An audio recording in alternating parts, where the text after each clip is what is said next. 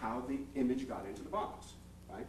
You would have to know whether or not it was a source that was connected to it.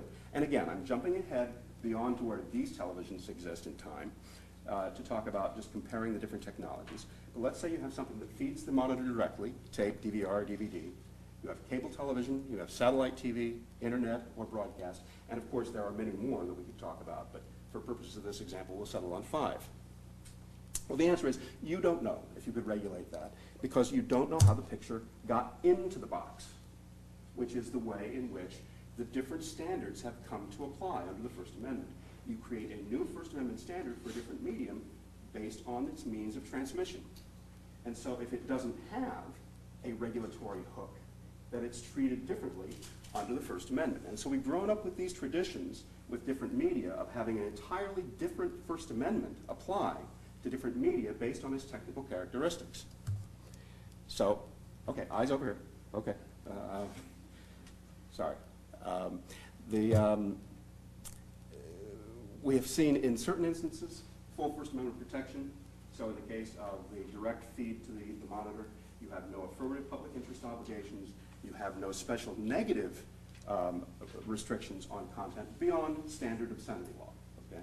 And we're not getting close on this yet. Cable television, as it finally has evolved, and we'll talk about that in a minute. Partial First Amendment protection based on some local programming requirements generally imposed through the local franchise.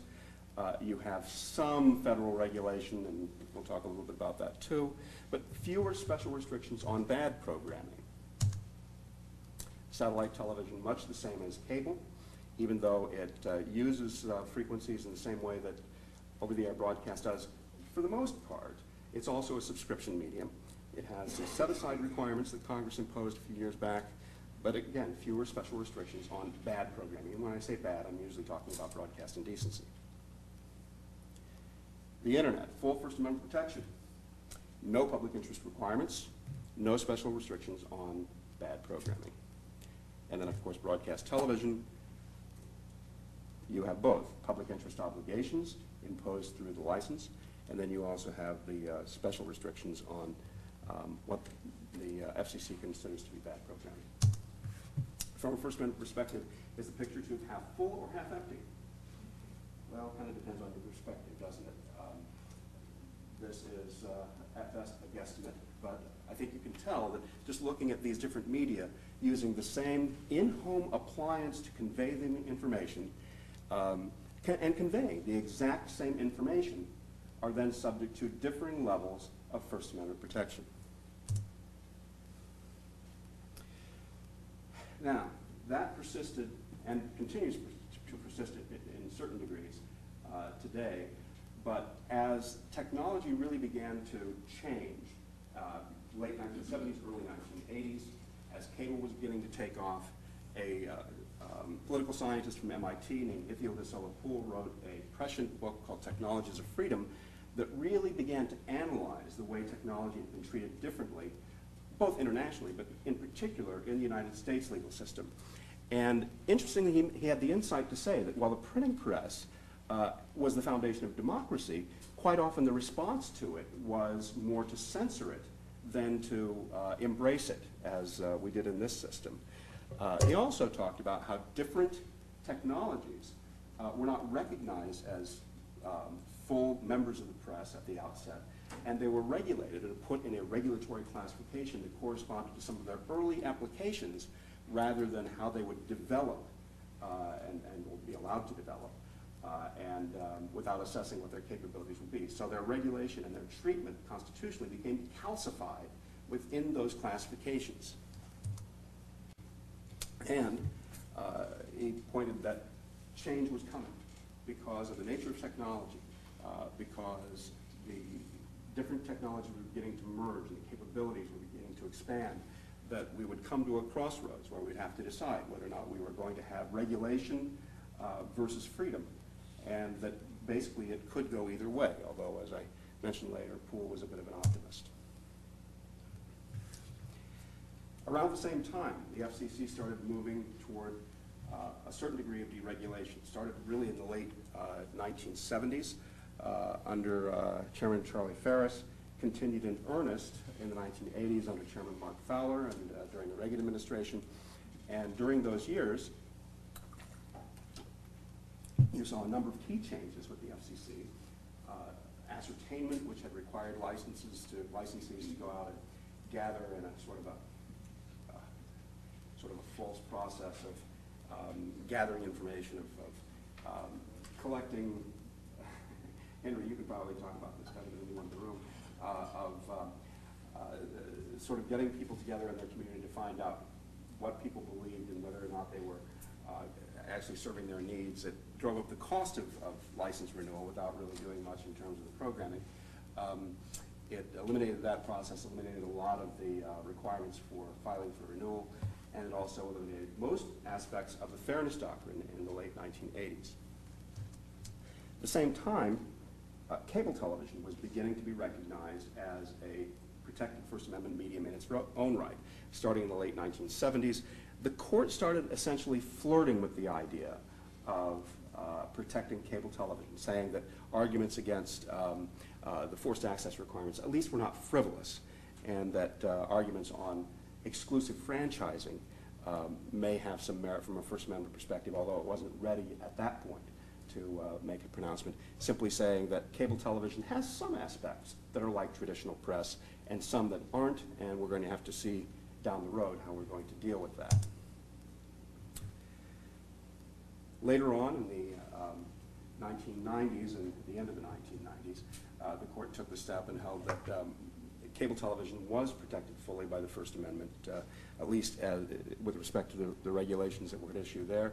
In Turner Broadcasting System versus the FCC, it rejected the idea that cable television should be treated the way broadcasting is because of spectrum scarcity issues, and in U.S. versus Playboy Entertainment Group, specifically rejected the theory that it should be treated like broadcasting because it has the capability, unlike broadcasting, to block content on a household-by-household basis, okay, dealing specifically with the rationale that the Supreme Court had advocated had explained in the Pacifica case.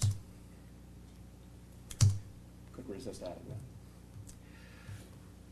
At the same time, at least through the mid to early 1990s, the telephone companies were beginning to change the kind of information they wanted to provide, and also were beginning to assert First Amendment rights. The Bell system had been broken up in the 80s, and that was still continuing the turmoil over that in the 90s. They were bucking against consent decree restrictions that kept them out of the former Bell companies out of electronic publishing. You also had cross-ownership restrictions on providing cable service that the FCC imposed, and the phone companies were beginning to go to court to challenge those regulations on First Amendment grounds. They were also beginning to win some First Amendment victories in some of the circuit courts. This, however, was cut short by passage of the Telecommunications Act of 1996.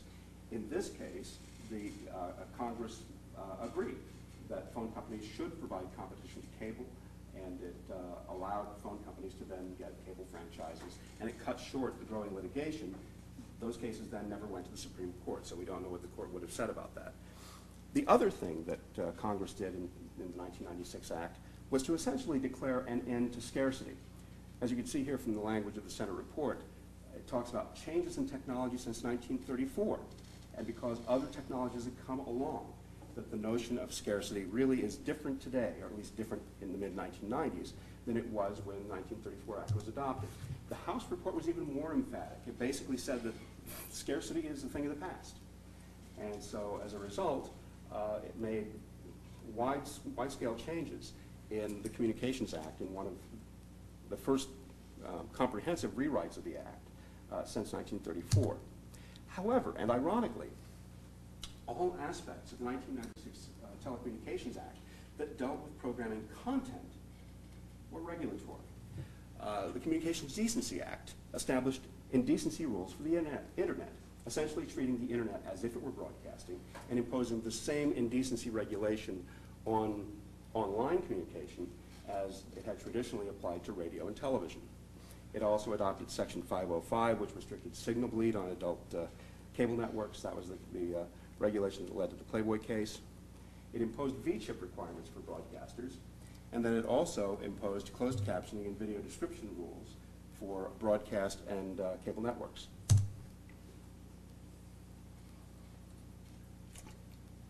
In many ways, this repeated the history of the Communications Act having this dual nature. As I mentioned, the Communications Act prohibited censorship, but at the same time, it established provisions that imposed censorship. You have a similar duality here, particularly with online speech, where in Section 230, the Telecommunications Act set its express policy of the United States to preserve a competitive free market that exists because of services that are unfettered by federal or state regulation. And then 230 goes on to establish essentially safe harbors for providers of online services so that they won't be held liable for third-party content. Section 223, however, imposed the Communications Decency Act, which was the part that adopted internet indecency regulations that were comparable to the ones that had previously existed and still exist for broadcasting. It didn't fare too well in the court. Justice John Paul Stevens, who had written the majority opinion for the court in Pacifica, upholding broadcast indecency regulations, wrote for the 7-2 majority in Reno versus ACLU. And what is notable about his opinion, there are many notable things about it, but what is really notable is he expressly recognized this as a converged medium. He talked about the internet, including not only traditional print and news services, but also audio, video, and still images, as well as interactive real-time dialogue. Okay? This is unique in the history of the Supreme Court looking at media, because for the first time it's recognizing that it is a multimedia function. It also distinguished the internet from traditional regulation, saying that unlike the broadcast spectrum, and talking about the conditions that prevailed when Congress first authorized regulation of the broadcast spectrum, not talking about today, it said that the internet can hardly be considered a scarce expressive commodity. The reason I had that aside about talking about conditions when the Communications Act was adopted is because you'll often hear people say, actually people who are defending indecency regulations, that the Supreme Court in Reno actually reaffirmed the FCC's regulation under scarcity. I think it's important to point out that those regulations were not really embraced by the court in Pacifica. In Reno versus ACLU. They were simply acknowledged as a historical fact. But here's the key thing about Reno versus ACLU. Our cases provide no basis for qualifying the level of First Amendment scrutiny that should be applied to this medium. This is historic. This is the first time that the Supreme Court ever looked at a new communications medium and applied full First Amendment protection at the outset. It had always either not given it protection at all in the case of cinema and having it come along years later and then change that fact. It was not like the situation in cable where the court incrementally looked at the medium and said that it partakes some of the aspects of traditional print and then gradually over a few decades gave it full First Amendment protection. Here is a new medium that for the first time receives full First Amendment protection. It is unique in history. And along with that, a lot of the content regulations, essentially all of the content regulations for the most part, in the 1996 Act have not had a happy fate. The indecency regulations in the Communications Decency Act were struck down. The signal bleed regulations were struck down in Playboy. MPA versus FCC is a DC Circuit opinion that struck down the video description regulations. The closed captioning regulations were never challenged. The only one that really remains is the V-chip, which was never challenged and may be a pivotal factor in the current cases that are being litigated about the constitutional validity of the FCC's indecency rules. Stay tuned on those cases. So, this is where the title comes from, the First Amendment and the End of History, like the fall of the Berlin Wall. Is convergence going to mean the end of regulation of content of electronic media as we know it?